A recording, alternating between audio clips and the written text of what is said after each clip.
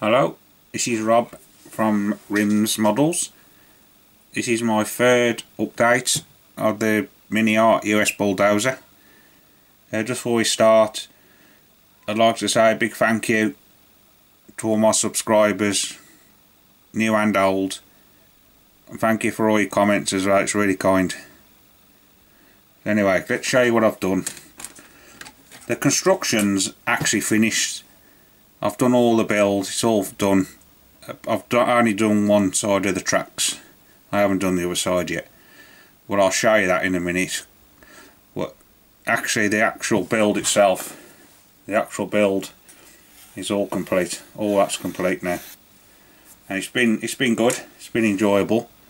There's been no problems. The only problems has been the tracks. But I'll explain that in a bit. But I'll show you what I've done. What I've done, I had a little practice. I had a little practice doing some chipping. I don't know if you can see that. Oh, let me do it the other way, like that. What I've done, I'll show you what I've used in a minute. But I've done a rusty primer. There's 3 or 4 different coloured rusts there. Well, I'll show you what I've used. And then what I've done then, I sprayed some chipping fluid on it.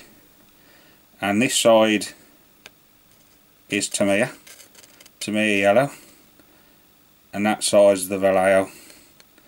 Now I wasn't that keen on that one. It's peeling off, like it wasn't chipping very good. Whether it's something I done, I don't know. But this side chipped brilliantly, so I was really pleased with that. So that's the one I've gone for. I've gone for the Tamiya yellow. And then for the dozer blade, there, sorry I'm blocking the way, I'm using this here, this chrome. This is only an experiment. This was just to see how it come out, and it come out really well. And when it's totally dry, I'll polish that up to a really good shine. So then with my 3 experiments. And basically what I've done, I primered it with this Migamo brown oxide primer. That was my main primer, so I sprayed everything with that there, just sprayed the whole lot. And then I used my Rust Effects set, and what I've done a light rust, a medium rust, and a dark rust. Them were the 3 I used. So I used the red oxide primer first, sprayed the whole lot with that. Then I did the edges with these, and just, you know, different parts, just to give it a bit of different variation in colour. So then what I used there, and then when that had dried, I sprayed it with this AK Worn Effects. So I've done a coat of that, sprayed that, and then when that dried, I've done that XF3, which is flat yellow. There, that's the yellow I've used. But this yellow here, the Vallejo one, that's the Vallejo one I used there, which is yellow there. It's a shame because it looked really nice, but as I said, when I was chipping it, it was coming off, it was peeling off, like, you know, when PVA glue dries and you peel it off, it comes off like skin. It was like that, and I thought, no, I didn't like that. And then the front of the dozer blade, I'll show you in a minute, I sprayed that there, 77 there, that number there, which is chrome. I've had it for ages. I've never used it, so I thought I'd give it a try, and it's really come out well.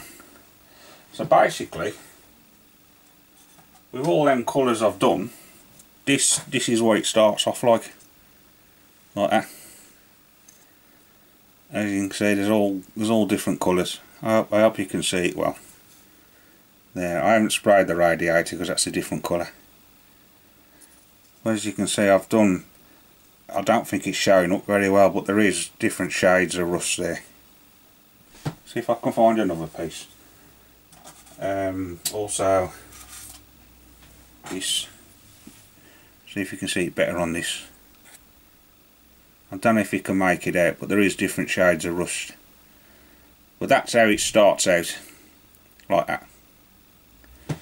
And then when it's finished, this is the actual finish now. It'll look like that. Can you see? I hope it's showing up well, because it looks really good. And it's the first time I've tried something like this. But when I've got it all assembled, I should do my filters on there and washes and all that. As you can see, it chipped up really well.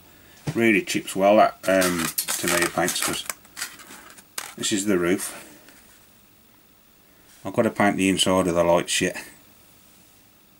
As you can see, I'll just get it a chipping. Oh, see if I can hold it up. There, like that, look. But you can see the different rusts showing through. There's them. Now, the front of the dozer blade, I haven't done the back yet. There, because I've only just sprayed this. But hold on, let's show you it a bit better.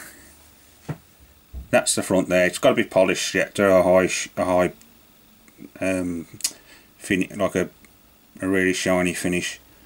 And what I'm going to do as well, I'm going to spray some chip in here, and I'm going to do some very like faint yellow here, make it look like it's worn away. All that's going to be yellow on the back there, and then the sides. But you can see the different shades there. Look, that's the blade, and also this is what the tracks are going to look like. There, they were a nightmare, and I'm not joking. These are the worst tracks I've ever had to do. It's took me 2 nights just to do them. There, and they're still not brilliant. They're still not brilliant, but they will straighten up, because they're not fitted on properly yet. They will straighten up when they're fitted properly. But they are a nightmare. If you get this kit, I would advise to get the metal tracks, the aftermarket tracks. I had a right job. Like I say, 2 nights there to do that. But besides that, it's a great kit. I really can't fault it. I mean, yeah, so if you tried the tracks, you'll probably have a better joy at it than I did. But I had a right game. Well, like I said, though, they look alright when they're painted and that. I think they'll look cool. But that's where I am. I've got these here. These come with the kit as well. Let's just show you these. These are the jerry cans. There, look. There, like that. These come with it. You got decals as well for this one. This one's going to be painted white. I think these are one green and one's going to be yellow. But there's some bits of photo etch on these as well. That's them. So that's where I'm up to at the moment. Like I say, it's all built. I'm just going through all chipping it all, because there's that much to do.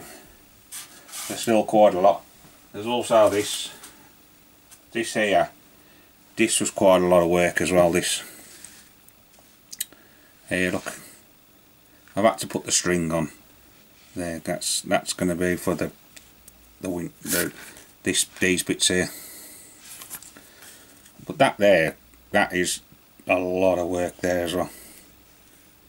It's really detailed. That's where I'm up to. So, like I said, if you're thinking of getting it, get it. But I'd look at some aftermarket tracks. I mean, they are good. Once you get the technique right, how to do it, they do go together all right. But I had a right job. It took me 2 nights just to do that one side. So that's where I am. Thank you for looking and stay safe.